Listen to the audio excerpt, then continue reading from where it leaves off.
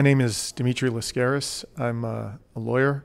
I'm 52 years old. I have two children who are now 16 and 17.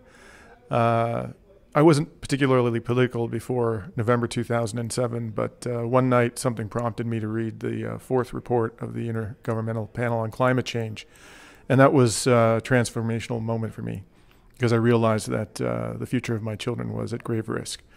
And since that night, I've devoted as much time and energy as I can to coming to understand the climate crisis and ensuring that our governments do what is necessary to address this crisis and to preserve the planet for our children.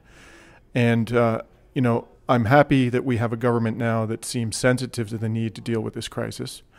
But the substance of the policies that that government is pursuing, in my mind, and I think in the minds of all the people here today, are not consistent with the science. And in particular, our government, regrettably, despite the sounds it is making, is supporting expansion of the tar sands and the construction of pipelines to facilitate that expansion.